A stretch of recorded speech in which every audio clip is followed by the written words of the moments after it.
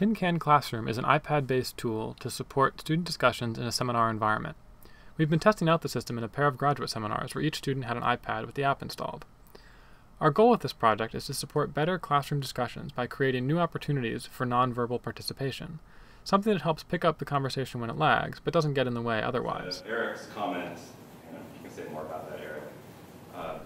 We hope this will keep students engaged in the discussion, while giving instructors a new way to guide the discussion without having to take control explicitly. No, but so there is no pull-out. Here's what the interface looks like on the iPad. On the left, we have a list of past, current, and future discussion topics.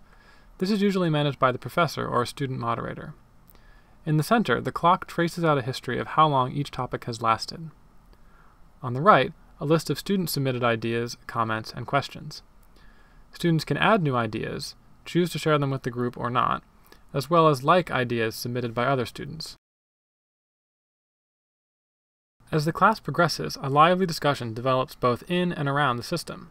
You can see these flurries of activity in this time-lapse video of one class. Part of the benefit of having a system like Tin Can is that we can provide a nice artifact that represents the class session for students to refer to later. At the end of the class, each student is emailed with a link to this summary archive page that includes a list of all the topics that were discussed, ideas that came up in those topics, as well as a list of all the people who were present in the class.